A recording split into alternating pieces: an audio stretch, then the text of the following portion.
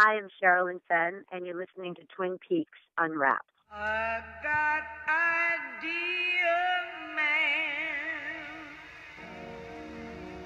You take me for a walk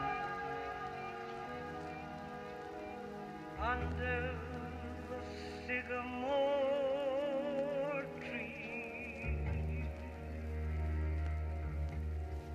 the dark trees that blow, baby, in the dark trees that blow, and I'll be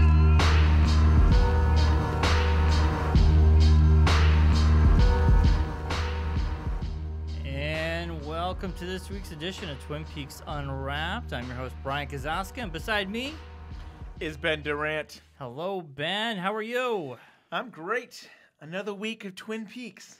I felt gypped because I only got an hour. Yeah. You know, We got spoiled with these 2-hour blocks, and now I'm going to get a 1 hour. I don't know how I feel about this. Yes. Because, you know, that middle part starts revving up to the next part. Now we get credits. I almost feel like this, maybe when they first edited this, they were thinking of doing 9 parts. 9 2-hour parts, because at least there's been a pattern. Like the first 2 parts seemed like they went together, and I felt like the second 2 parts went together, and this one just kind of ends where we don't go back to the Roadhouse. We've got a scene happening and the credits. I wouldn't be surprised if next week we don't go back to the Roadhouse at the end. Yeah. So yeah, I feel like we need to see this other part. I know. They really have trained us. Showtime and David Lynch and Mark Frost have doling out this drug of Twin Peaks, and then you're jonesing for it. I can't get enough. You can't get enough. So I need to borrow some money from Shelley. I need $12 from James. I think Shelley's got the money. She sure does. Yeah. $81. Was that or 70? $71. So whatever it was. Something. But we got a big show. Yeah, we do. 2 guests. We've got someone from the new series and somebody from the old series. We've got Geoffrey Gould. He was in the first part of the new Twin Peaks. And then we've got Galyn Görg, who played Nancy in the old series. And that interview is amazing. Super sweet. Both of them. Thank you for being on the show. So we're on the phone with Geoffrey Gould. How are you, Geoffrey? Doing well. So you were on the new Twin Peaks series as a forensic photographer. What was your experience being part of Twin Peaks? It was very cool to be on Twin Peaks. I thought it was really neat. It was kind of amusing that, as with a lot of shoots, the information that somebody who's working is given is like, here's where crew parking is. They don't say, here's where you know the base camp is, where you can check, where you're going to check in. They just say, well, here's where everyone's parking. I'm like, well, yeah, but I go by bus, so no big deal. I went all the way up to Hollywood Boulevard to a building, classic old ballroom buildings that they rent out their parking lot for space. And there was a shuttle that took me to the location, which was literally within like a half mile of where I live. And I was like, okay, yeah, that's not the first time that's happened. We all knew the location was Melody Ranch because a lot of us went up there for wardrobe fittings before the shoot. So here, you know, we'd park and then be shuttled over to the ranch from there, which was good because I found someone to carpool with, because otherwise I wouldn't have been able to get there as early as they wanted me and such like that. Yeah. So you were considered a featured background. Yeah. And you didn't have to do auditions. Can you tell me what the process like that is for getting a part like that? Well, with background, depending on who's casting a show, the first thing any person who's going to, you know, start with background or even continue with it, because there are people who aren't actors, who literally all they do is background, and they have no problem that they have no interest in becoming an actor. I have an actor who does background as opposed to just a background actor. So people sign up at Central Casting, Rich King Casting, Bill Gans, Christopher Gray, all of these different casting companies that are hired out by productions to cast their films, usually background. A lot of people don't have the time or resources to call these places every few minutes, 8 hours a day. So what they do is they do what I do, is get what's called a calling service for a flat rate a month. Usually it averages about $60. That's how much I use at a wonderful little place called Gould Galyn. And they submit all of their clients to different things that people will fit, and Crystal Gray and Bill Dance and Rich King and Jeff Olin and all that. And if they come back saying, okay, we like these people because of their looks, we'll book them. And then on the night before, they'll call that person and say, okay, you're booked tomorrow on such and such. And in this particular case, there's also LA Casting, which is an online service that gives sort of breakdowns indicating what projects are out there, including mostly background for either major motion pictures or TV shows. The more principal roles usually go out to agents and such like that. And I have a commercial agent, but I don't have a TV theatrical agent. Although my commercial agent did send me down to the practice where I had a day player role, and I spent 8.5 hours getting paid to have Sharon Stone run her fingers through my hair for 8.5 hours. That's not a bad job. No. Yeah, not at all. It doesn't work for me. Since that was the last season of the practice, it went into syndication. So I don't know if it was TNT or TBS was showing one episode a day, 5 days a week. So every 9 months, I'd get a little residual check. After 13 weeks, which is called a cycle, sometimes you get the residual fee as well as what's called a session fee, as though you shot it again. Wow. Every 9 weeks or so, I would get a nice little check that would help with the rent, or buy me dinner or lunch or something. And then it sold overseas, and so I still get a little smattering checks here and there. With Twin Peaks, you're probably on maybe 30 seconds, maybe. Yeah. How long were you there for the day, or how long were you filming your piece? I was actually on set probably an hour, less than an hour, something like that. Trying to remember exactly when we shot that. It was like a year and a half ago almost. But yeah, and they're really good at, and I this is going to sound wrong, hiding stuff. Because all I saw in the bed was the body. They didn't have the head on the pillow. When I was in the room. So when I saw the episode, I was like, oh, well, that's surprising. That's interesting. And I'm pretty sure that most of the actors in this particular series only get their scenes. And that happens with a lot of TV series, especially ongoing, because you don't always need to know what else is going on. Sometimes helps for backstory. Did you get a script on Twin Peaks? Or did they just say, hey, okay, you stand here and take a picture? And It's usually stand here and take a picture. Yeah. There are sets where there are the sides, which are like a miniaturized version of the script that can fit in a pocket. And usually it's just the scene that's being shot that day. And I didn't see any of those. Sometimes you get a call sheet, sometimes you don't. I'm in the Screen Actors Guild, so technically if I really kind of made a thing about it, I probably could have gotten a call sheet. I really don't try to be diva or difficult to work with because I like getting hired.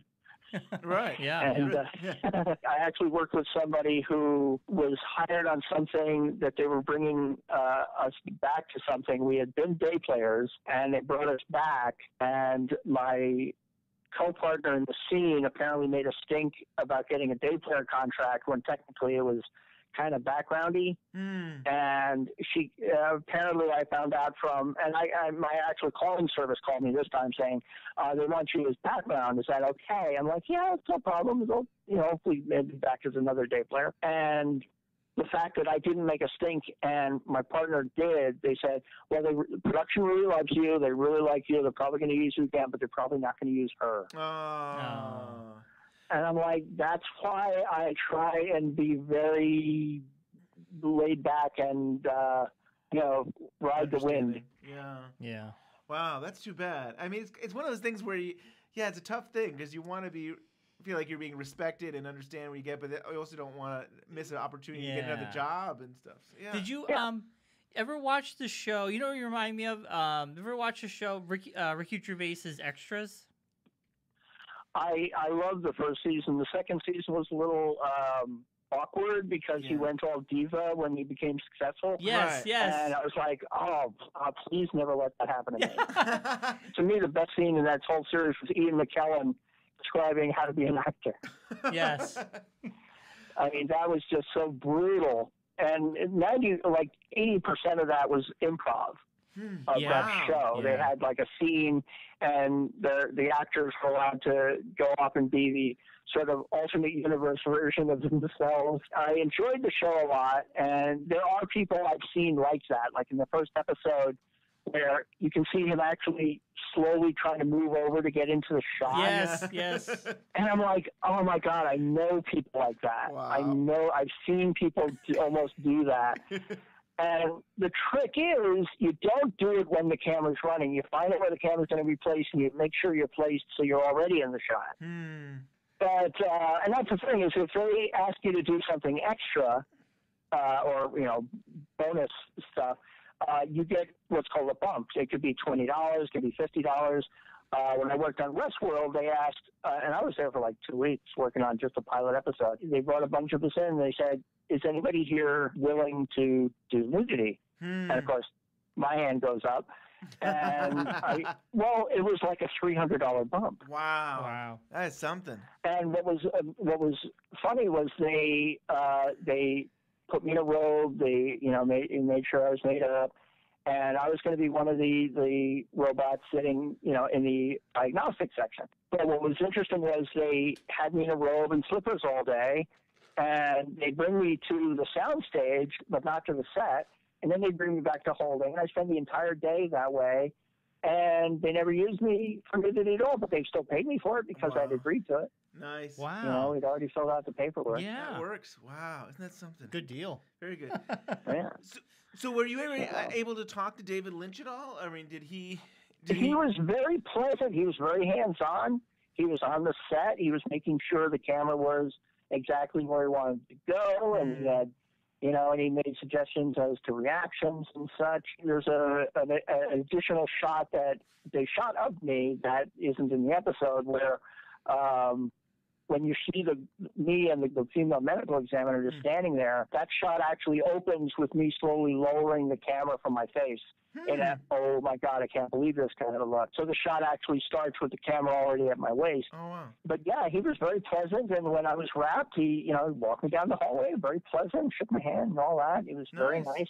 It's awesome. And, so it was like, oh, if there's any other kind of venue I could meet this man and get a photo with him, it'd be brilliant, because he's such a nice, affable guy. So you also do your own podcast, don't you? It's the Paranormal View? We've never really called it a podcast. We call it a radio show, but it is the Paranormal View. It's on para-x.com, and it airs on the West Coast live from 5 to 7 p.m., on the East Coast live from 8 to 10 p.m., and it's international. We have people all around the world who listen to us. One of our co-hosts, Barbara Duncan, keeps track as to what countries are listening to us, and we announce that at one point during each show. Henry Foister, our main primary host, is in Trenton, Ohio. So he goes to a lot of local haunted areas near him, like Waverly Hills, Gettysburg, and such like that. So I'm looking for, I've actually have a supporting role in an independent film being shot in September in Gettysburg, which is written by Craig Rupp, who was a former co-host of the Paranormal View. He and I became co-hosts at the same time in January of 2011. And about 5 or 6 months in, he had to move on to other stuff, and I've stayed on since then. Yeah, so I'll be going out to Gettysburg and hopefully staying in one of the haunted B&Bs, and Craig is going to show me all the haunted places that he knows on the battlefield. And because you'll be out on the battlefield as it's getting to dusk, and you'll hear gunfire, and there are no recreationists out there. Isn't that something? Yeah. That's crazy. That is crazy. Wow. Well, Geoffrey, thank you so much for your time. I think it's really interesting to, I think always people are looking for like the number one star of a TV show or movie, something that I love to hear what your story, the background, and things that we don't always know.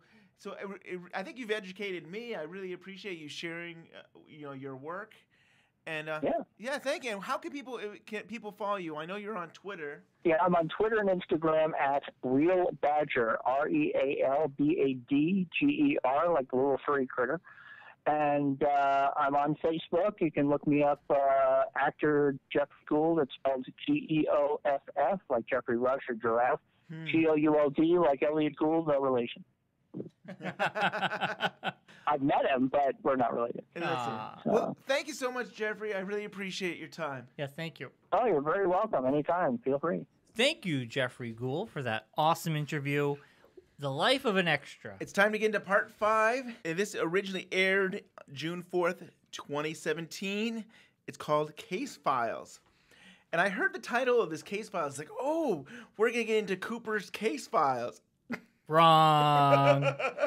I was excited. It's like, oh, we're going to dive deep. Maybe Hawk is going to get into Cooper's files, and we are going to discover some stuff. A little bit. A little bit. You know, that title is very misleading. I will say this. I can speak for you, I'm sure, when I say we both are really enjoying this. We both love it, and we love talking about it. But this episode is the episode where not much happens, but a lot happens. Yes. And it's so hard to put that into words. Here's what I think. I feel like it clarifies things we've been wondering about, maybe the characters, about their abilities. Specifically, I'm thinking Mr. C. I feel like at least we're getting a little more clarification on what is going on here. Yeah, and we're getting introduced to some new characters. And I will say, Ben, your theory that you brought up last week about how in the beginning we are outside of the town and we're just getting snippets. We're kind of in the middle.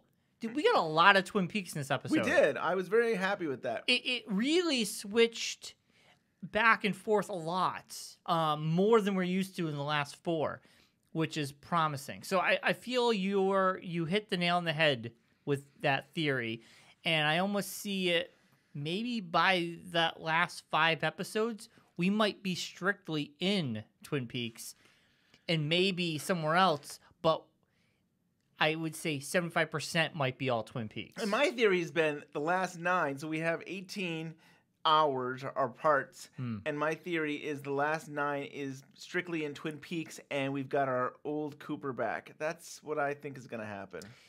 Now, are you like a lot of other people that is getting tired of the Dougie? Let's talk about this. Let's talk about Dougie right now. Yep.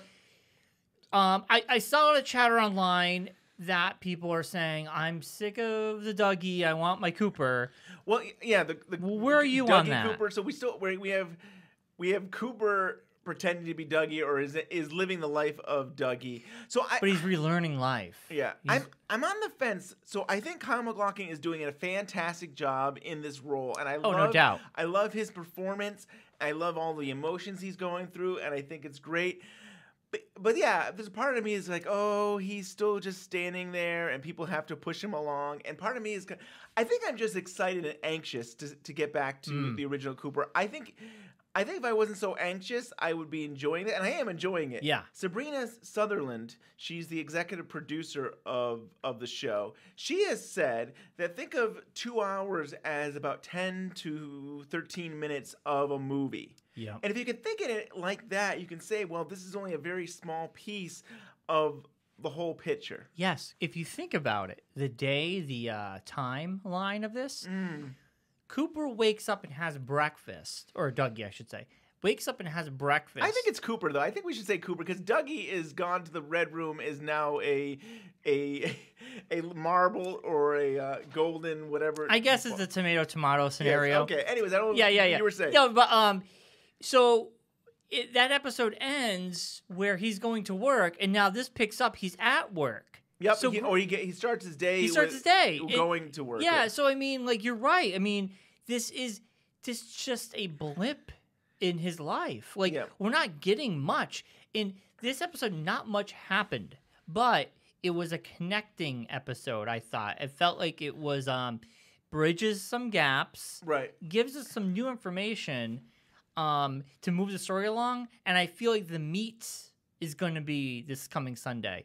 Just like you're your thought about how 1 and 2, 3 and 4 were together. Yes. I always felt that second hour was the meat, Mm-hmm. and we didn't get the meat. You had to set it up to then be able to give you the punchline. Exactly. You're right. Yeah. This is a setup, definitely. So we start off in Vegas. The most interesting part about the beginning is a woman on a BlackBerry.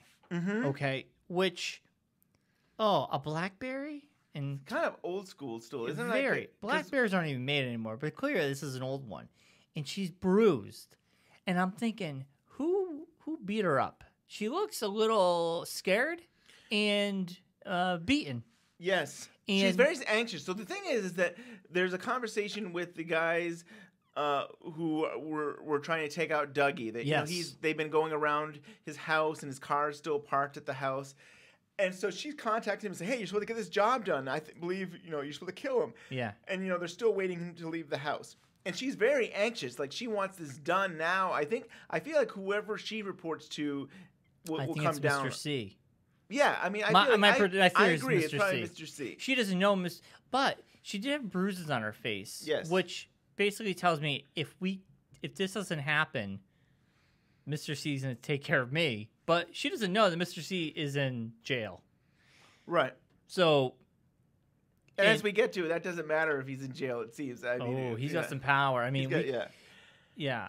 But she uses that BlackBerry and she uses, I think she says urgent. Yes. It's funny, when I first saw that, for some reason my mind went to agent. Like, if you mix the letters a Oh, little bit. you read it so quickly. I read it so quickly, it said, I saw agent, but it says urgent. And she's contacting somebody. I think we learned at the end it's Buenos Aires. And if you remember, and this might be through the missing pieces, of course, that Agent Jeffries was in Buenos Aires. So I don't know. I mean, my first is like, is she contacting Agent Jeffries? Well, the interesting thing is, it's like a box. Well, yeah, right. It's some kind of box that has lights, though. Like, she sends the message, and then what we see is a box. Yeah. So let's A small little box, black box. Yeah, let's connect this. Because we get this box again later in the episode, and we're going to just jump around. We can cut to Mr. C being in the prison, and he gets his phone call. Now, we know that Gordon says, give him his private phone call. Right, Wink, wink. And we're going to record this and find out what he's doing. But Mr. C's not stupid. He knows what this means. And what is interesting, he goes, Mr. Strawberry wouldn't like who I'm going to call. And I took that as a reference to the Warren. That, like, the Warren, yes. Warren, I think he knows stuff about them. So basically, that whole scene. I know we've jumped to the end of the episode. It's fine. But it basically is saying Mr. C is basically saying, I'm in control and I can do whatever I want. If I want to take this whole prison down, I can take it down. And I've got dirt on everybody. Yes. So don't mess with me. Because if he were to call Mr. Strawberry, and the other guy, the guard, he doesn't know what's going on, is being videotaped. The warden looks so, like, nervous. Like, oh, my God, what is he going to do? Yes. And then he just dials the series of numbers that just sets every iPhone off. Because you hear the iPhone. Oh, yeah. Everything goes crazy. And he says, what does he say, Ben? He says the moon. I don't know He the says the exact word. cow jumps over the moon. Yes. And then everything stops. And I was like, what the hell just happened? To me, it just basically says, I've got the power and I can, don't mess with me. But it goes back to that box. The box in the beginning of the episode. And the box disappears. It's funny, I didn't associate the Mr. C with the box, but you are. Yes, because when he calls it, the box, it shows the box, and the box turns into another little stone thing. Yeah. I couldn't tell like, if it was the same stone as the one that... It wasn't a gold stone. It Right. was just like a little rock. But I was like, what the frick is with the box? And why... So that woman sent a text to that box, and Cooper sent a message to that box. And that box disappeared. Like, they're onto us. Something, I got the indication that he's saying, they're onto us, you need to disappear. And the box disappears. That's the whole box. To me, that's the whole box story in this episode. It's the story of the box. I don't know. My theory is it's I not don't. the glass box. It's a whole. It's a whole It's other- a palm of your hand. Like it a looks transmitter. like a pager. Or something. Yeah. I think it beeps and stuff like that. I don't get it. I feel like there's some kind of communication. I don't know why. Because I think Buenos Aires. I was thinking it had to do with Agent Jeffries. So that's what I thought. But That's I a also, good theory. I also thought the woman who was sending the message definitely was connected to Mr. C. I mean, I still want to believe that these guys are supposed to kill Dougie. But John Thorne came out with a theory on Twitter. But his theory was that I think that Mr. C was manipulating everybody, and the stone was actually Dougie. Mm-hmm. And like he turned into like a gold stone, but because he manipulated him to get into the red room, he's then kind of hoping to kill both Dougie and Cooper. Yes. And so I think maybe the whole idea was that he knew that Cooper would end up in Dougie's house, and then the assassin people would kill Cooper, and then That would kill Mr. both. C would be able to stay in the real world. I mean, and that I was think the loophole. That was his Yes. way. And he kind of said, it goes back to that whole diner with Ray, and it's like, I'm not afraid, I'm not concerned. I wonder if that was his plan. he's not accounting for that now. Dougie is Mr. Magooing his way out of everything. Right. I mean, the reason he wasn't shot was because Cooper drops his keys and looks down, and he's able to get away with Jade. Now let's go to the keys, since you brought that up. The keys. You know what's weird, Ben? So I was looking when I was making my coffee. Yes. I make the David Lynch coffee before every Sunday. I save it for Sunday night. And man, does it keep me up all night. It's good. It's good. I had good. it just for the premiere. I still have some left. I do every night, every Sunday. This week I will go back to it because it was probably the best coffee I ever had. I'm not a huge coffee drinker. I mean, I say It's that every great. every time we have this show, I drink coffee. But it's like the smoothest coffee Yes. I've ever had. It's really good coffee. It's damn fine coffee. damn fine, damn good. I have the keychain that we were graciously given, and it's the keychain of Cooper's key Yes, key from ring. Great Northern. Great Northern.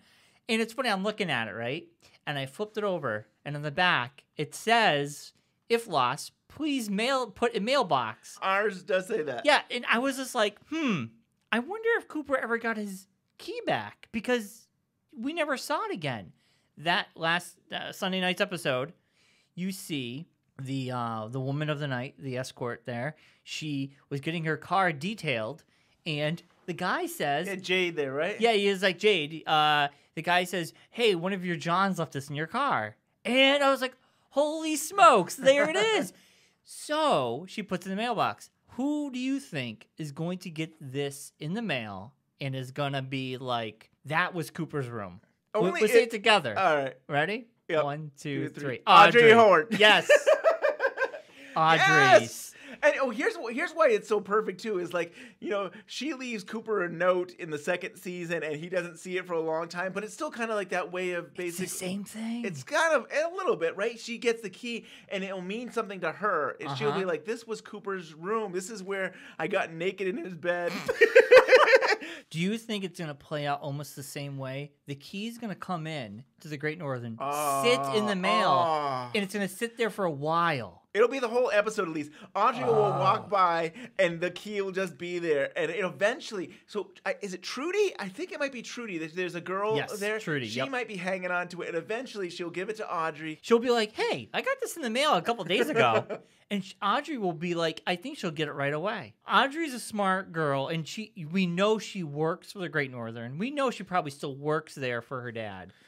Well, the show surprises us. We got Mike Nelson in this episode. That does take us to Mike. Mike is now a business guy. He's working at some little local shop somewhere. And so my prediction was wrong. He was not a coach of the football team.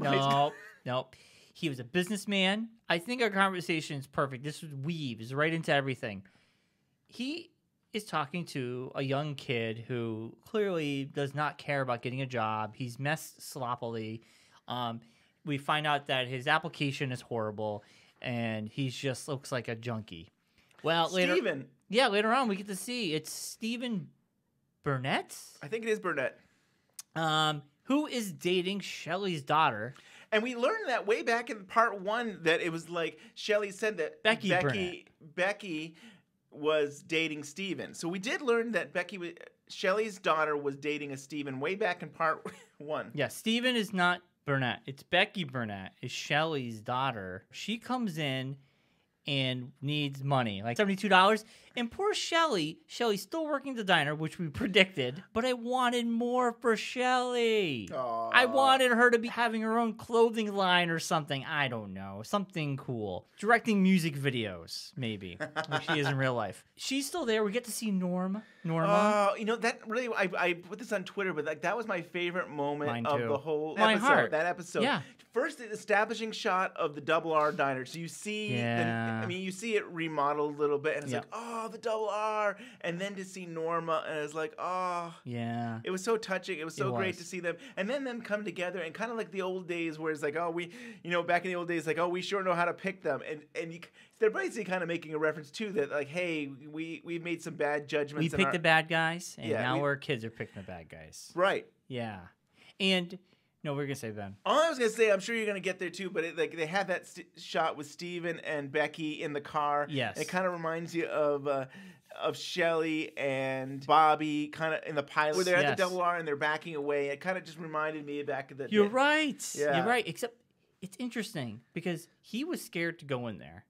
He was scared of them because as soon as they were looking at them, he's like, he freaked out. Well, I think that he knows that they don't like him, and he's not right for her in the sense that like he's doing drugs and he's getting her to do drugs. Right. And here's the thing: I'm like, is this the new Laura Palmer? Just because of her expression and looking up the sky, that was Fire Walk creepy. With Me. Yes. Yeah. Okay, it was an interesting shot. She went through this desperate, pissed off. Yes. To so many different, just on top of the world, happy. Yeah, she went to almost like standoffish. I don't want to be around you, and then all of a sudden her emotions changed. She decided to do a coke, or I guess it's probably the new drug that they were talking about with Bobby there. That they who knows what it is, bath salts or something. I don't know. But still, you're right. You actually texted me and you were saying how like, oh yeah, look how she's looking up at the sky. It's so like Laura Palmer from Fire Walk with Me, and I didn't think about it until you said that. But it's like, oh, it's so right. She's going down that same road that Laura Palmer went down, figuratively and literally. Yeah. Hopefully, she doesn't meet Bob. Yeah, but do we need here? I mean, let's go here. Do we need a murder in Twin Peaks to draw attention to the town again? I think so. I mean, I think that was I feel like that was my prediction, or I think I've talked about it. I do feel like at some point we need a murder in a murder in Twin Peaks. Because we have an unknown. We sort of know what's going on with the body in South Dakota there. Yes, we should get to that. But we don't. But I feel like Twin Peaks. There's something needs to happen that's going to draw attention. I think that's the second half of this series. I think the second half is going to be a lot more Twin Peaks. We're going to have Cooper. We're going to be investigating the whole Laura Palmer thing. We got a lot going on. But for this, you mentioned the body. So there's a scene where the autopsy, and we find a ring, which is Dougie's ring with his wife. I must have given to him. Yes. And later on in that episode, I think we discover whose body it is, or maybe whose body was it? Ben? I think it's Major Briggs's body. Is that right? We found fingerprints that match? I think that's what we've discovered here.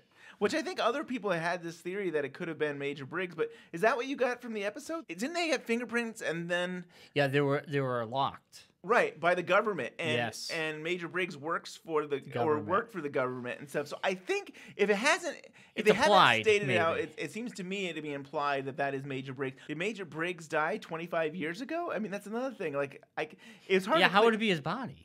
I know there's a mystery. There's that ring, I think, to kind of point the finger at Dougie. There was fingerprints all over the place, which it's weird. We haven't seen Matthew Lillard's character again. I don't know if we will. I think he was a pawn. He was a pawn. Yes. He played his role. Right. Why would a ring be in that body too? Like, and why it's connected to Dougie? Well, I think these are all put in place to get Dougie in trouble. Because the ring is Dougie's, so guess what? Now these people are going to go after Dougie. So no matter what, Dougie's in trouble. Do you want to talk about Dougie, or should we talk some more about Mr. C? Let's get into one of the coolest scenes in this episode with Mr. C looking in the mirror. Yes. They did a great job. They did a great job. I think we've been wondering, like, how are they going to bring Bob back? Is it going to be played by another actor? What are they going to do? And we have a scene where Mr. C is in jail, and he looks at a mirror, and in the mirror, he morphs to Frank Silva's face of Bob.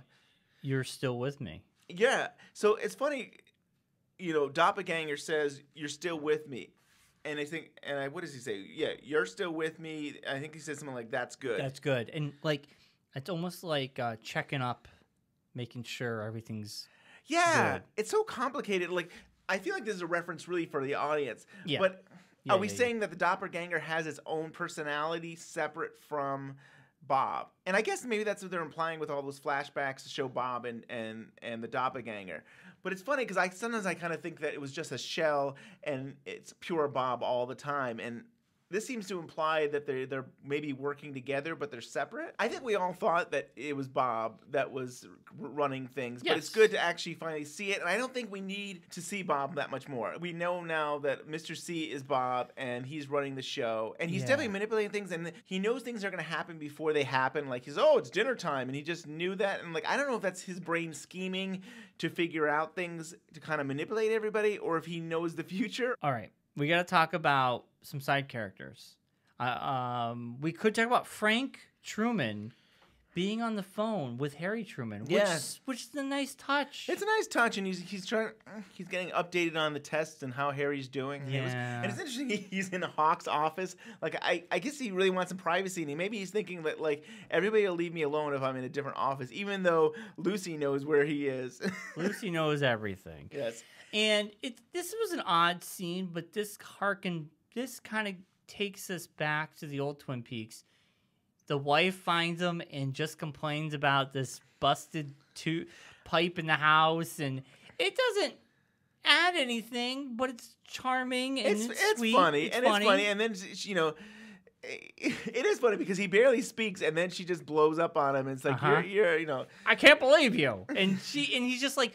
But I kind of feel like this shows his personality, how laid back he is, because the last time we saw him, he's putting up with Lucy, and he's putting up with Andy, he's putting up with Wally, and all this craziness, and you can tell he's just holding back. Right. And his wife, now you see his wife, and he's just kind of like, he's just laid back. Like, I kind of feel like... And Harry, actually, I felt was kind of like that, too. Harry was pretty laid back, and he put up with a lot. Until he got pushed over the edge. Yeah. Then he was on top of a bookcase. Yeah.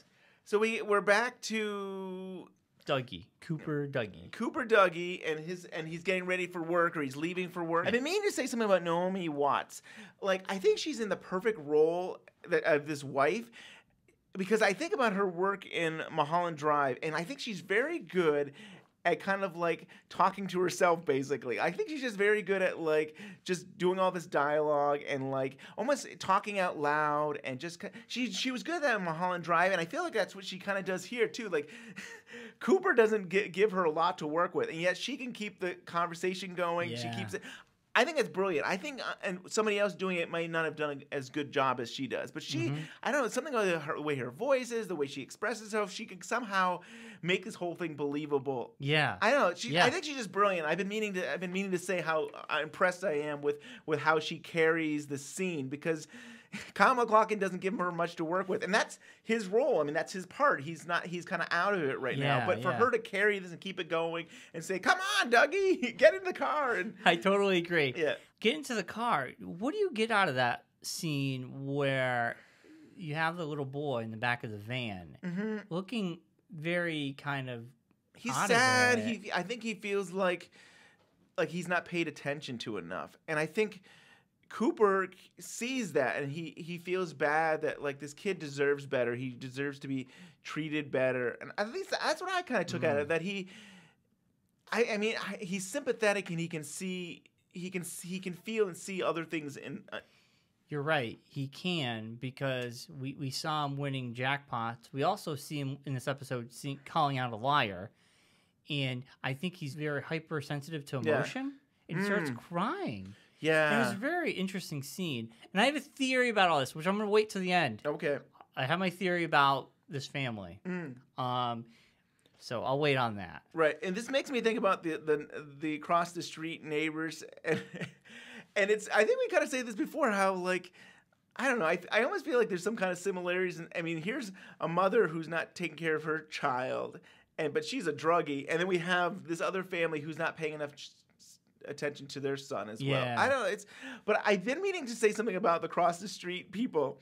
And I think a friend of ours, Twin Peaks, he mentioned this on Twitter, and I've been thinking about this, and I kind of shrug it off because I don't think it was anything. But the fact that he mentioned this on Twitter, I feel like I have to say that it's possible the neighbors across the street are the grandmother and the grandson. You know, our Chalfonts, how they were always the neighbors. They were neighbors of Harold. Yes. They were the neighbors in Fire and Walk with Me in the trailer. And I question whether they could be the spirits and stuff. That it's quite possible. Maybe. I mean, I know that's why I kind of shrugged it off because it seems so far out there. But I kind of feel like this whole neighborhood could be a supernatural.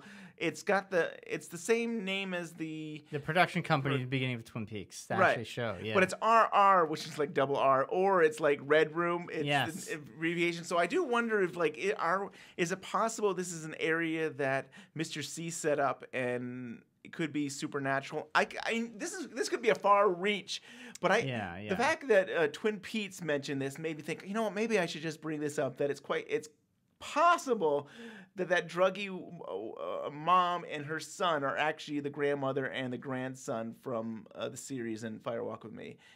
I know it's a reach right now, but I kind of like the fact that we're seeing them again. So we see them again in this episode where the son sees a light and it's really the bomb of the car, and he decides to go check it out. And then we got those troublemakers who come by and they get blown up. And interesting, because my theory goes with them too. So I'll wait. But I like that. That's interesting. And it's also odd that the son from the drugged up lady, she sees that Dougie Love's car has been out there for a day now. And, he had witnessed someone putting something underneath it, which I thought was a tracker. I know it was a bomb. Yeah. So the kid goes under there like he's going to take it off. Right. Like almost like he should do that. Like he knows, hey, something's weird.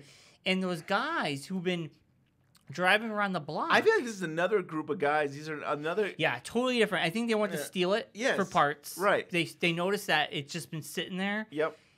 And they just so happen to come at the same time. They shoot, kid, get out of here. They start the thing up and it blows up. So that was not a tracker. It was a bomb. Yep. Which was crazy. And I think now that we have his car blew up. Yes. His car blew up. His ring is in a dead body. And he's been acting odd for his family. The alarms are going to go off for the authorities. Maybe. Someone's going to be showing up for Dougie like, you're under arrest. He's going to be like Matthew Lillard all over again. Maybe. And you bring up the bomb of the car. It makes me wonder if Mr. C hired Jack to do that. So remember Jack who smushes his face? Yeah. He seemed like he was planning a bomb on another car. Yes, they mentioned that. Yeah, yep. So I wonder, again, they haven't actually said it yet, but it seems to me that Mr. C is orchestrating this whole thing. I think so. Yeah. I think he's the mastermind. Cooper gets dropped off at work. He's outside, and he runs into a statue, which I believe is a cowboy bronze statue with a gun, pointing a gun out. And I literally thought David Bowie pointing at Cooper in Fire Walk with Me, saying, "Do you know who this is?" Yeah, you're not the only one thinking that. That's interesting. And then on Reddit, and I thought this, and I was just like, that's so interesting that it reminds me of that. But I wasn't sold on it. Yes. I went on Reddit, and man, the credit goes out to the people of Reddit because they're like sleuths. They found an old movie David Bowie was in. He had the hats with it was an army movie, I believe. He was a scout, and he literally the same outfit. Come to find out, the statue was made for the show.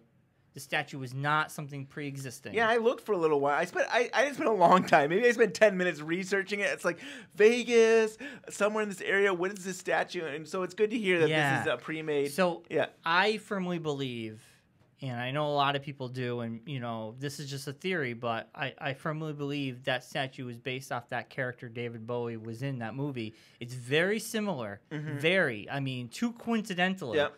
And him pointing that gun, just I'm sure others just brought back that memory of Geoffrey's pointing. Do you know who this is? And yeah, and the I'm shoes. gonna say, so I'm going on the other side and say Yeah, I don't think it is that. So I hear that theory and I can see that. Here's what I think it is. I think it's just the fact that it's a lawman. He's a cowboy with a gun and he's a lawman. And Cooper is a lawman. He's an FBI agent. And agent. Yeah, agent. But and he is an agent. He's an agent, right? But he's also a lawman. He's a man of law.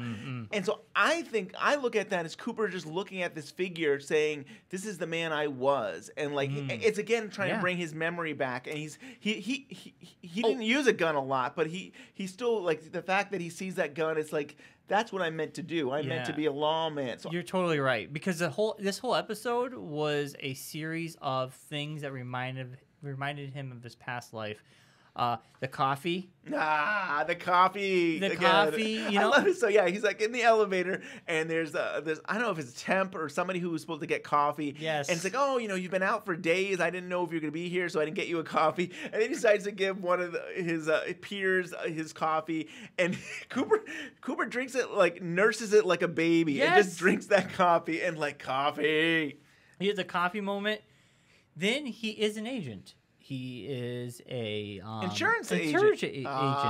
For now, Lucky 7. Lucky 7. Insurance, yes. Which Lucky 7s, you know, he was gambling, he was winning. Right, with sevens. Yep, the 7s. 7's a big number with him right now. I thought he was a real estate agent because that house he was having sex with Jade was not his house. That was a house on the market.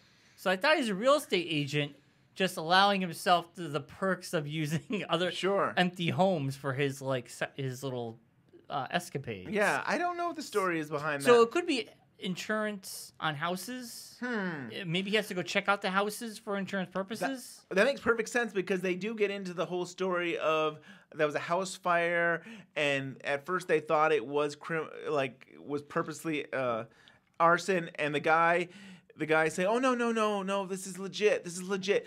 And Cooper, he sees a shadow. Green lights flash near the guy's eyes, and he says, "You're a liar." Right, cool. And again, it seems like maybe the Black Lodge or the spirits are helping him. Maybe I think they're guiding him. Yeah, but this is very parallel to our old Cooper. Like old Cooper, he was sharp. First, old Cooper, he was very good at gambling. Like I think I posted this on Twitter, but he used to always say like to Truman, and he would say, "Oh, well, you know, I always get a huge investment back. I take the FBI's money, and I'm able to make lots of profit. I'm good at counting cards, 21 and all that." Yeah. So he's really smart when it came to gambling, and he's very good at telling people. And here's a good intuition.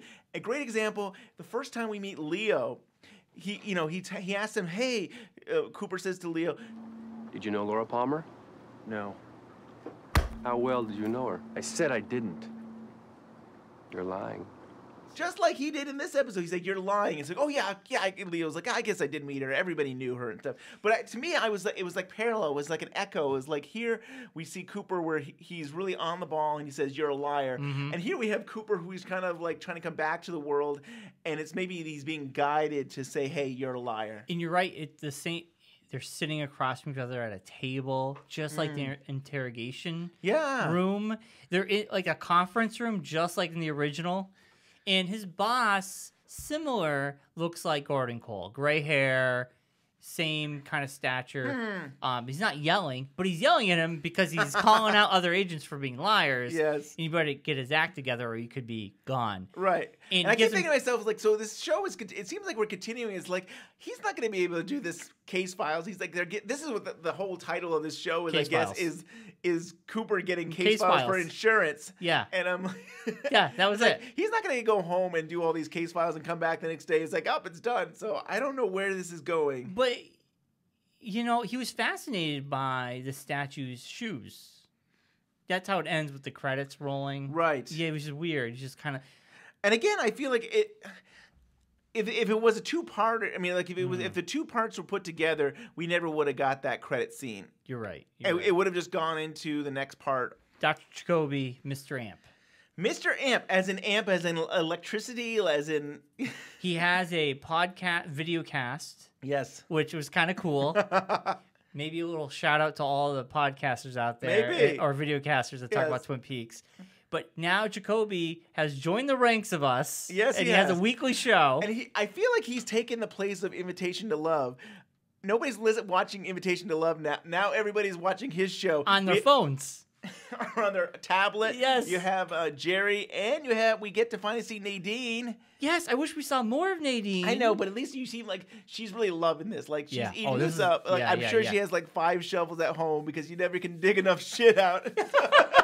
Now, okay, expectations were high on this. I'm not going to lie. So I see the shovels. We see him spray paint them gold. Now, in this episode, you see him, you know, he's raging against the machine, man. He is off the deep. He's off the reservation. The shit has gotten too deep. You got to get out of the sheet, and it's an infomercial for him to sell a gold shovel to people. Yep. So he can make some money.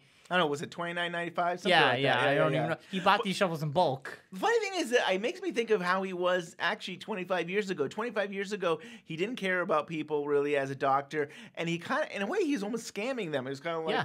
And even like you think about Bobby, like he was just getting information that he wanted to know more about Laura Palmer. So in some ways, you think people will change, and you wonder if he really hasn't changed. Like he's really he sees that people are gullible Angry enough, and mad. right? They're mad enough. And at first I was like, oh, he's one of those crazy conspiracies. He kind of is.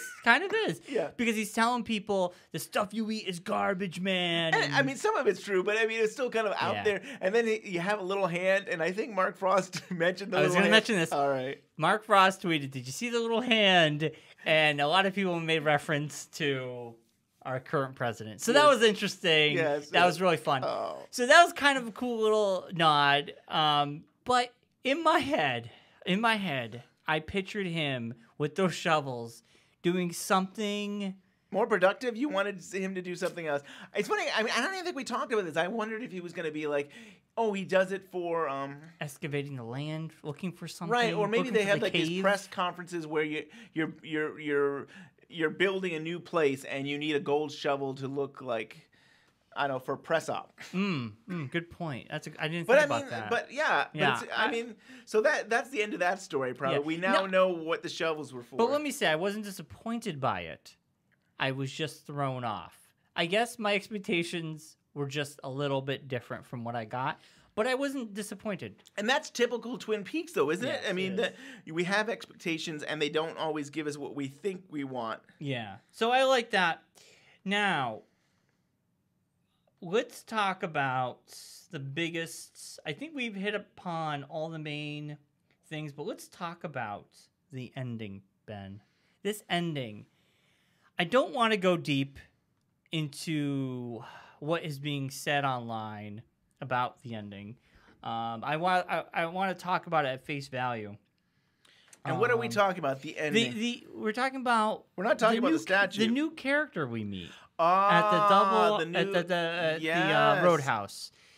And he is an asshole. You know, he's a jerk. Richard Horn.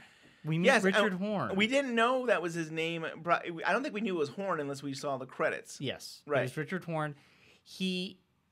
Interestingly enough, someone did point out the similarity of him smoking a cigarette looked very similar to Audrey Horn. Just like with Becky and Laura, you know, all these similarities. And do we think this is Audrey Horn's kid? Do we think this is someone else's kid in the Horn family? I mean, I was trying to think. It was like Jerry's kid. Is it Johnny's kid? Johnny's kid. That would be funny. Yeah. I do kind of feel like it has to be Audrey's kid. I feel like because of the age, this is almost like Twin Peaks: The Next Generation. I feel like all of our people that we knew are having kids, like, or at least a lot of them. I mean, I don't even know that for sure, but I feel like that's what we're gonna learn, that they all have kids now. So it kind of makes sense. I kind of feel bad that, like, well, Shelley. I'm gonna talk about Shelley just briefly. in the credits, it only is Shelley. She Yes. doesn't have a last name, and we don't know her daughter is probably not. We know it's probably not Bobby. Because She- of her last name. Yeah, they're keeping the last name a secret. So I don't think we're going to see her last name in the credits until they introduce who her husband is or who that Right. kid is related to. Right. They want to keep it a secret, which I like. That's really cool. Was there another Burnett that we learned? I thought there might be another. Was there? Maybe not. No, Becky Burnett. Steven is Becky's boyfriend, Yes. But Okay. and his last name is Burnett. So Steven and Becky both have the same last name? No, but why do they have the same last name? Is my question. This is good. This is like weird, huh? It's very weird, right? Because they're dating, and Shelley says that she doesn't like her boyfriend. So maybe it's a red herring. Maybe Becky is not a Burnett. What if Shelley was married to someone, they had a son, she had a daughter, they got married, they got a divorce, They're like they're step stepbrother. brother Well, and they sister. were once. They're not related. Stranger things could happen, I guess. I don't know. But they literally have the same last name. But I like this. We're cracking the code right here. I don't know if I want to believe it's Audrey Horne's kid. But he is a jerk. Like, he definitely, like, he's smoking where it clearly says no smoking. And then there's some girls that seem like they might be interested in him. And then they Well, I come just wanna by have and a smoke. just talk and Yeah. chill out and stuff. And he grabs them, and very inappropriately. And he's just a jerk. Yeah, and this caused some stir online. A lot of stir about this scene. A lot of people don't like him. And now, clearly, he's a bad egg. You want the audience not to like him. It was disturbing, and it was like, wow. And I thought about old Twin Peaks, where you had James singing with the girls, and then it lulls you into this comfort zone, and then Bob comes after Maddie, and Yeah. it just takes you out. Kind of felt like this was almost going on 5 hours of this comfort food, and then all of a sudden, David Lynch hit us over the head with the Bob, this bad apple, really taking us back because did not expect that. Well, in this Roadhouse, we get two bad guys in here. But, right, the idea that we kind of have like a Leo. I feel like we're kind of bringing up, like, this is the drug people Yeah. that are running the drugs. Yep. The cop, I think he's kind of a bad cop from the police station. He comes in and says, "Oh, I'll talk with him and stuff." And you learn that he says, "Hey, you can have the whole cigarette pack, Yeah. and there's money in it." And it's clearly seems to be linked to drugs. I think this is how they're getting drugs. I wonder if Bobby knows about this since he's working and this is a police officer and Bobby's a police You officer. think Bobby's bad? He's in on it? I don't think he's in on it. I No. think he does. What? It's Bobby's making money. Bobby's a good guy. It's interesting. He has cameras. He's always been a good guy. But he has cameras. Yes. And somehow they're not capturing what they need to capture because he knows the drugs might be coming a different way. Interesting. Yeah, Well, I remember that. Yeah. Okay, let's pretend that Bobby's a good cop. And this guy knows about Bobby's cameras. So they know what not to do. Right. There you go. I think that's more. That's more plausible. yeah. Bobby could have that little itch to make money on the side. We know he's money hungry. He's been money hungry when he was younger. Right. This could be a good way to make money.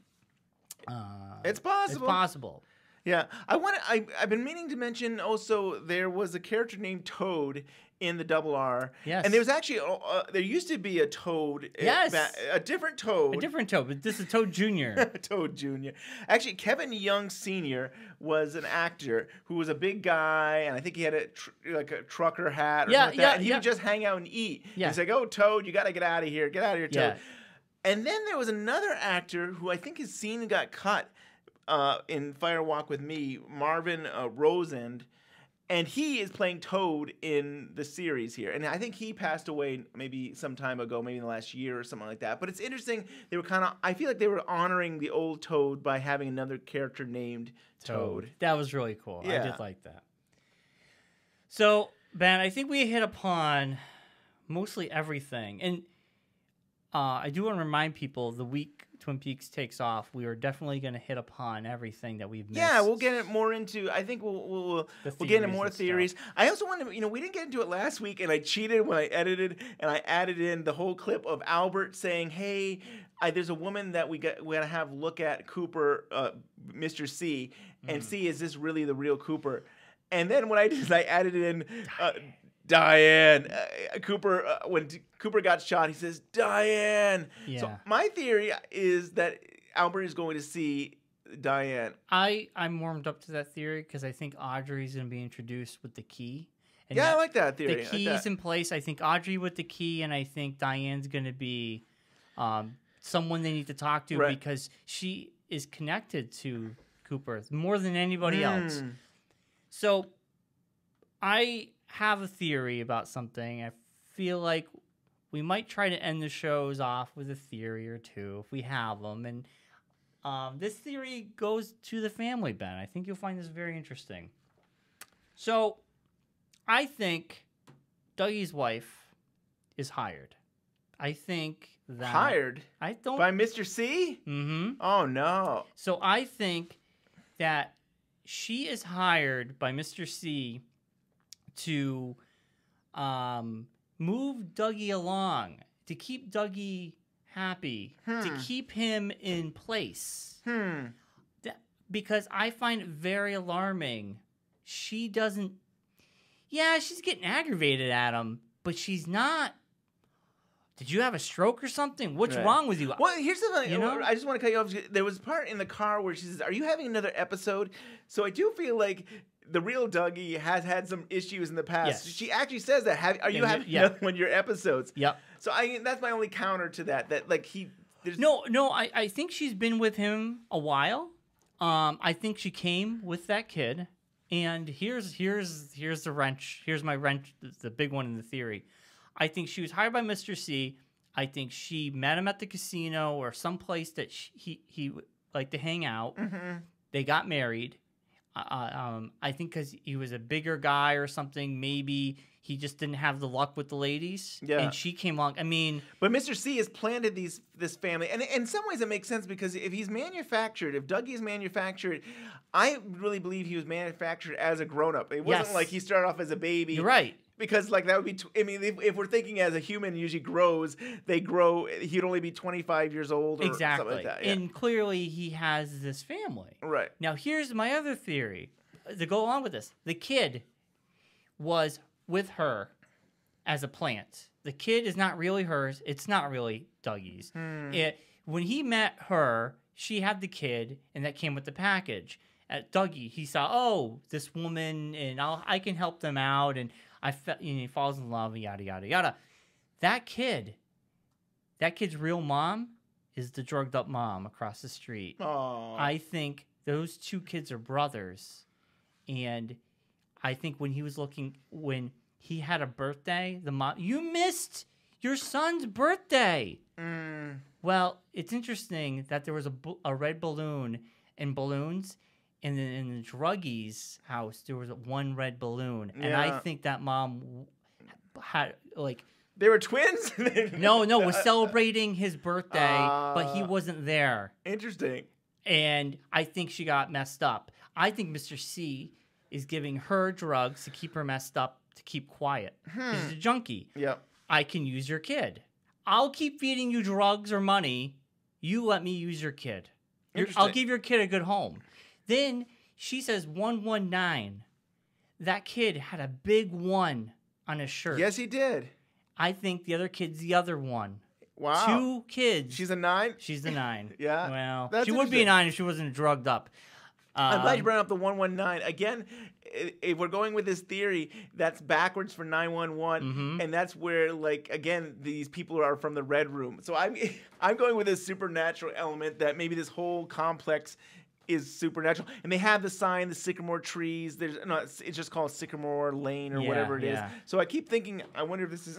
I think it's all manufactured by Mr. C. I think Mr. C orchestrated a lot of this, but that's my theory about this family. I think she was celebrating the birthday of her missing child with with that pathetic red balloon, and she's just drugged up, Fascinating. trying to maybe Interesting. forget about it. Maybe like I lost my kid, and I think the kid is looking depressed because he probably misses his mom and he misses his brother, and he looks sad. And here's evidence. Here's where I'm gonna say, kind of back up what I'm saying here. You don't hear the little boy say "Dad." You don't say the little boy say anything. The little boy was playful with him, sort of like a kid would, like laughing, but never said, "Dad, where were you, Dad?" Or anything. This kid's very quiet. What if he is manufactured and it's another Dougie? Yeah, maybe. But that's what I'm saying. Yeah. I think it's a manufactured family. I think it's a fake family. Your theory is growing on me. I can almost buy this because I do see Mr. C is orchestrating a lot of this. I could buy this. I could see, and it would make more sense why the wife is understanding with him. But yeah, it is weird because when he goes to work, they're not understanding. They're kind of pissed off. Yep. Where the wife just seems so... Well, she also got a lot of money. It seems like he's, She seems very greedy about that money. Like, there's something going on with that money. I mean, is basically they owe money. So I think she was really worried that they were in a lot of trouble. And it's funny that, said, make sure you, she says to Cooper there, make sure you call. And, of course, he's not going to call. Yeah. So, I mean, he's still... Yeah, it's very weird. So that's my theory. Yeah, that's my theory about that family. So. And that those troublemaker boys, one of them is Riley Lynch, which is David Lynch's son too. So he's playing guitar in that band. Oh, was he? Yes. Oh, Trouble. Yes, he was. So then I'm wrong. Then maybe it's the band Trouble. That's the band. They were playing in the middle, I believe, of the episode. Yes. Yeah. Not at the end, in the middle of Roadhouse or. Yeah. When I saw the Roadhouse, I'm like, we're at the end already. And then it went on. Yes. I was very happy. I know. I was saying that to my wife, too. I was like, no, it can't be over already. Yeah, they trained us. Well, I think, we hit a lot about Part 5. If we missed anything, you can please send us a message at twinpeaksunwrapped@gmail.com. Let us know what you think. But before we go, we have one more interview. All right, we're on the phone with Galyn George. Hi, Galyn. Hello. So you are a dancer and you're an actress, and we know you best as from Twin Peaks as Nancy O'Reilly. And what was your experience like working on Twin Peaks? I really enjoyed myself. I had a great time because I had already seen the show a little bit before I had when I was on it, and I've always loved shows that have that mystery component to them. And it was so, because of Mr. Lynch, David Lynch, and Mark Frost, and the way, they like to tell stories, it was just intriguing to me because I love that mystery aspect. And, the show is just so different and so cutting edge. So I was thrilled. I had a great time on set. Episode 8 would be the season premiere of the second season. You're actually credited as being in that episode, but you weren't in the episode, and it was directed by David Lynch. I was curious if you actually did shoot that. Like, it would have been a scene between Audrey and you. I think. Do you remember if you actually did film a scene with? You know what? Now that you're reminded, I think we did shoot that. I think we did shoot that, and that happens a lot. You'll shoot. It's like I just was on an episode of Colony, and I am in the episode. It's just they cut out all of my dialogue. Yeah.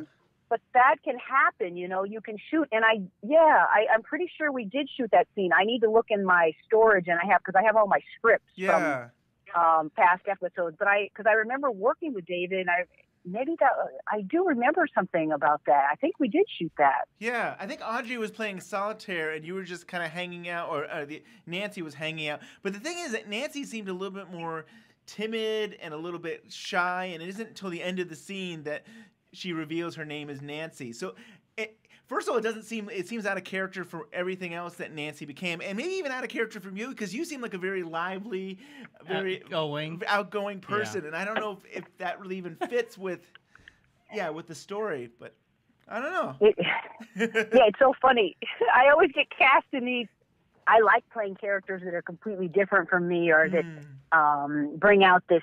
It's just fun. It's like being a kid. It's like playing make-believe, and playing these different characters. And and it's always, of course, I always love what my costumes are. I like the costumes, and I saw a picture from the episode recently somebody sent me, and I was looking at it and even appreciating it more now because the costumes and the way they did my hair and the whole look, and it was very cool. Yeah. And it's funny. So I think that, so there's really only 2 episodes that we got to see you in. But I loved your character, and I actually wanted more of that kind of like more of the story between you and your sister Blackie, because there's definitely some kind of rivalry going on. They don't go into it. They go into it a little bit. Basically, Blackie is like, I don't want her here. Yeah, that's it. But I mean, I wish it went further. Yeah. And what was it like? I agree. Yeah. I agree. And what was it like for you working with these actors? How was the relationship with them? Well, you know what I always like, it's like, for me, when we're working on a scene, okay, Kyle and Sherilyn, they were the stars of the episode, especially Kyle, such a well-known. But when we're on set, the way I've been told, we're all artists, and we come together as artists to create a scene that it's about the scene and the storytelling.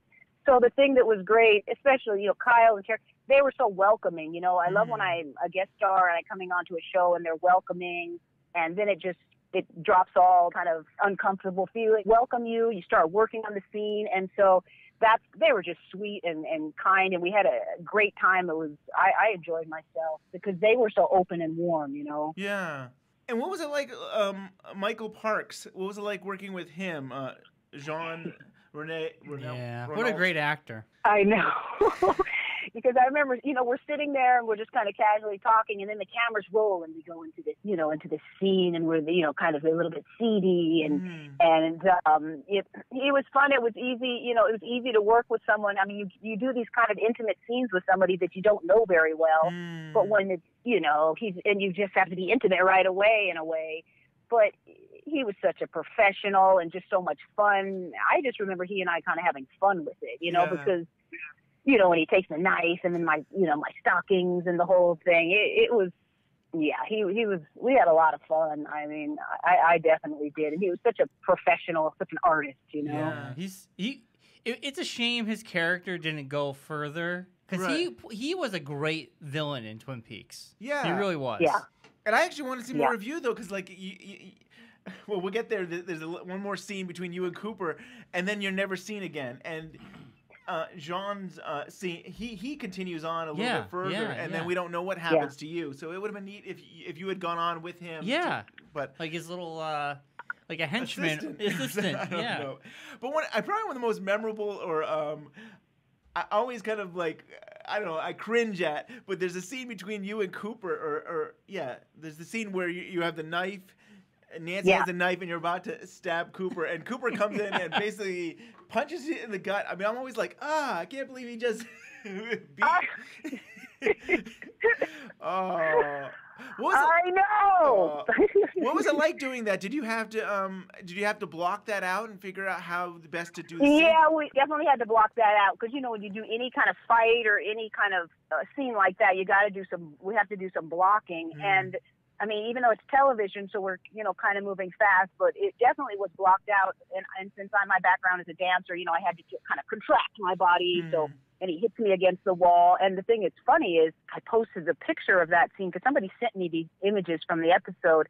So I posted a picture on Twitter of Kyle, when he has his arm back and I'm, back behind the wall right before he punches me. And I posted that on Twitter. And oh my gosh, people went crazy over it. Yeah, there's a few directors you had. One of them was Linda Glatter. Do you remember working with her as the director? Yeah, I like, working with each director. Everybody has a different perspective of how they want to tell the story. And I just remember, there was a sensitivity to each character, no matter how small my role was or how big anybody else's role. Every character was a part of the story, and I just remember that being integral to. Because it all makes the whole. It all is part of. It's another color into the painting. I appreciated her sensitivity into what my character was bringing to the storyline too. So I just remember her sensitivity. Do you remember how you got the part to play Nancy for Twin Peaks? I imagine you had to audition. I don't know if you had to audition for Mark Frost or David Lynch or.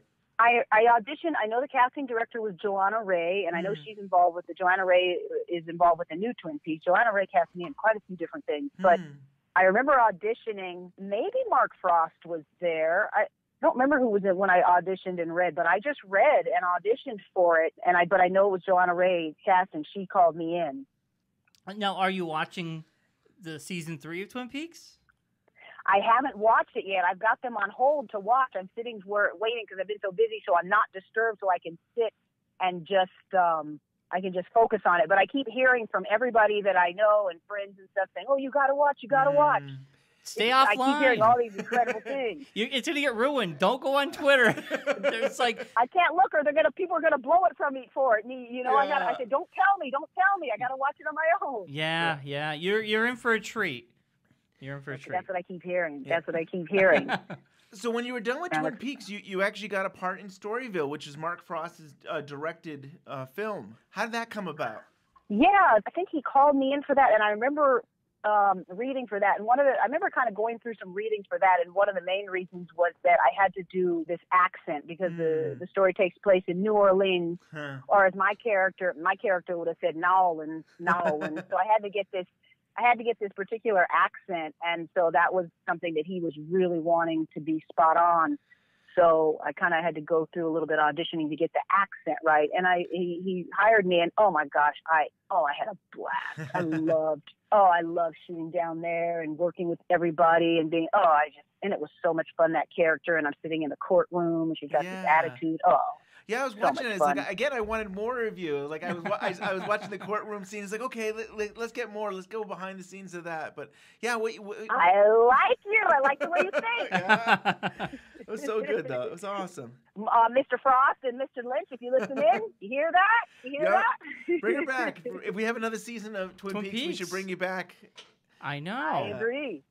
I have quite a few people that are saying that. Quite a few people are saying that. Awesome. Are you dancing now? Or are you still acting? I know Colony you were talking about. Like, what are you interested in right now? Well, yeah, I am. I have been. Of course, I always dance because I'm a dancer. But I've done quite a few in the last few months. I've done some television movies, some parts on some television movies, and did Colony. And what I really want to do is character work, because I do a lot of improv and I do a lot of comedy, but I do all these characters with all these different accents and all these characters. So I really want to do some character stuff. That it would be great to come back on Twin Peaks and have a rich character, because that's what being a character actress, that's to me where that's the fun right now. Definitely. That's what awesome. I'm definitely interested in. Yeah. That'd be cool. I hope that happens. That would be really cool. I know. Come on. Mm-hmm. I'll have to message Mr. Frost. Well, thank you so much for your time. I mean, it's been we've had such a good time talking with you, and we really enjoyed your character on Twin Peaks, and we'll get you back on. We'll start a hashtag campaign. And we'll send it to Mark. That sounds good, you guys. That sounds good. I'm going to message Mark Frost. Hey, Frost. I'm going to message him. Hey. Yeah. And everyone follow me on Twitter, Instagram, and Facebook. My first name, Galyn Gorg. Thank you, guys. Have a great one. Thank you, Galyn, for your time. Awesome. I think it was an awesome show, Ben. Yeah, it's awesome. We got a few actors from Twin Peaks. Yeah, so cool. We got into some theories. I can't wait for next week. I can't wait to see what happens next. Part 6 can't come soon enough. Right. And every time we think we got a good theory going, it gets blown out of the water. But I like the dynamic we have going right now, Ben. I like how we're the yin to the yang. You're my yin to my yang, because you go the supernatural route, and I go the more grounded route. But in Lynchland, everything is possible. Anything is possible. Bryon, you're my Mark Frost, and I'm the David Lynch. Yes, it's so true. It's so true. I want to thank everybody who posted on our Facebook page. I know this episode's running long. I'm probably not going to have time to spout out some comments. But every Sunday after the show, I'm going to post a picture, and we're going to continue the dialogue about what you thought. And I think everybody who posted it was awesome. Everybody had the theories, and, I'll try to interact with people, but I love the conversation that continues. Today's episode is just going too long. We're not going to do it. We'll save it for next week. But if you have a comment, a question, or a theory, TwinPeaksUnwrapped@gmail.com. Ben, you got the Twitter. What's going on? The Twitter's just blowing up. I love the Twitter. Now, there's a lot of great theories, a lot of great conversations happening, and I'm always, like, we mentioned Twin Peaks. It was cool that with him talking about the neighbors, and I think there's always a lot of great theories happening, and a lot of So just great many. friends, other podcasts, and what they have to say, and we're all bringing so much to the table, and I just love the community. Yeah, the community's been great. And, listening to Diane's podcast and Deer Meadow and The Red Room and Brad Dukes and all those guys. Sparkwood 21, good old Sparkwood 21. It's so crazy the amount of information we get in that week. And I try my best to kind of, until we record, I don't want to listen to anything because I want to have my own opinion. Me too. And it's tough because I love hearing everybody else's, but I'm trying my best. And I have to say the Twin Peaks community on Reddit, amazing. They just dig on things. It's great. It's great. You can find us on Facebook. We're over 700 likes. My next goal is 750. I think we can do that. Twin Peaks Unwrapped on Facebook. And we're on the Tumblr. We're now on Google Play. We have now been submitted, and now we're officially in Google Play, Ben. Awesome. How cool is that? That's so cool. And I know we've been having some issues with iTunes. I'm hoping this week we're going to be back. Yes. And yeah. I mean, I'll put it this way. If you subscribe to us on iTunes, you'll never miss a show. If you go to look for our show, we were just having some issues about it, the newest one showing up in the downloads. And I always very weird. On my pod app that I get, it always works. And I have no problems. But for some reason, it just wasn't showing up on iTunes. And of course, it happened right when the new series started. I know, never an issue. 2 years we've been doing this show, and we never had an issue. But that's all good. Yeah, That's all good. it seems to be working now. But if you have a problem, let us know. And we're on Stitcher. There's so many ways you can listen to us. TwinPeaksUnwrapped.com. You can find all our shows right there. Oh, yeah. A lot of And good shows. every Friday, we have been posting our newest episode on YouTube. Yeah, a few days after we posted on our website and on iTunes, then we put it up on YouTube. Yeah, there's a whole community right there. Yeah, we're getting new subscribers every day. It's wonderful. Yeah, it's So awesome. thank you to everyone, and I can't wait to see you all next week.